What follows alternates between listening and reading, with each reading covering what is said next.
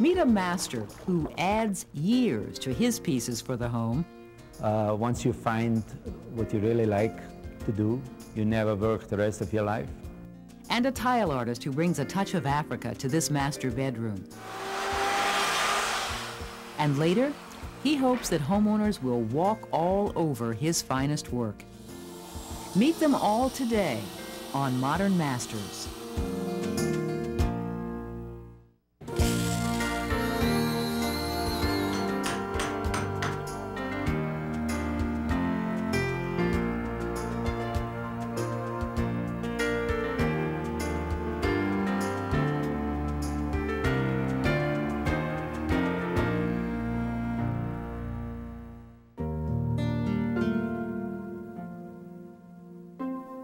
In the Rocky Mountains, just 35 miles from the well-known resort town of Vail, Colorado, lives a hidden treasure. Like somebody said once, once you find what you really like to do, you never work the rest of your life. I think it's a little bit true with me, you know. I don't feel like I'm working, you know. Master woodcrafter Rudi Neumayr has been bringing beauty from wood for more than 40 years. He creates furniture, cabinets, ornaments, and custom-designed homes that reflect the rich essence of his favorite material, wood.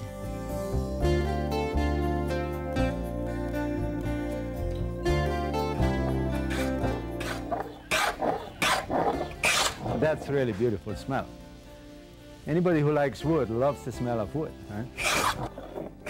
Today, he's applying one of his master techniques to this door, designed for a client's home. Well, this is your traditional hand plane. The surface comes to life. It creates a certain softness to the surface. The process is known as antiquing, a traditional way of making something new look hundreds of years old. Once the surface is hand-planed and the piece constructed, Rudi lets nature have a hand in aging the door. How do I create that? I throw it in the river. So like this door was in the river for a few days. And that helps the surface to break down and gives it that natural buff, that natural polish, you know. Let's carry it home. Rudi started working in wood in his native Austria. Even as a child, he knew his life's work when he found it. I always knew as a kid already that it could not be like office type of work, or I could have never been a banker or so, you know. I had to do hands-on creation, you know, building things and forming them and shaping them, you know. That I knew right away, that nothing else will happen for me, you know. The technique of antiquing gives this master the chance to speed up aging that would naturally take place over hundreds of years of wear.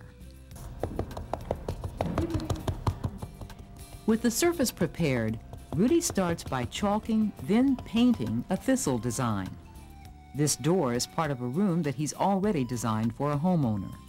I love painting. I mean, as a kid already, I did a lot of paintings, and paint does a lot to a product, you know. When he's completed the antiquing process, each brushstroke will look like it was hand-painted by a master over 100 years ago. But I think that's what makes it beautiful, is it's really loose, and it's one of a kind, you know, because every brushstroke on the next door is going to be different again. Antiquing is one of Rudi's specialties. He enjoys the opportunity to add a sense of history to an otherwise new home. Just give it a little tan here. When you look at something old, it speaks more to you, I think. You can spin off in ideas of what could happen, what could have happened to the piece. What did it go through, you know? With the design painted and dry, Rudi begins to add some years to the door. He does much of his work with sandpaper and carefully applied pressure. It's very simple, and simplicity is usually the most beautiful. I mean, to my eyes at least, you know.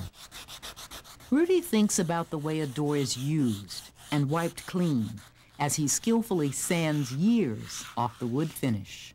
It just now is about 128 years of wiping. With the finish dulled, Rudi adds a layer he calls grunge. It's like adding years of dirt that the door would have acquired. So we will see what the next step brings us. Stay away from the building as much as you can. Outside, Rudi has just 2 more steps before the antiquing is complete. I'm going to put on here one of my secret solutions. Rudi brushes on his secret solution, then sprinkles some barn dust. The final touch might seem dangerous. And then I seal it in. The heat from the flame singes the barn dust and the finish to create the final aged layer. So isn't that beautiful? I mean, it really came to life, right? It's this process of bringing a new door to life by adding the scars of history that Rudi enjoys. I love it. And the many homes that have been graced by Rudi's antiqued wood and other designs stand in tribute to his master's work. I am really attached to any type of materials. When you take a house and you can create it out of wood and stone and metal and leather and those things, you know, it just automatically turns beautiful to my eyes, you know.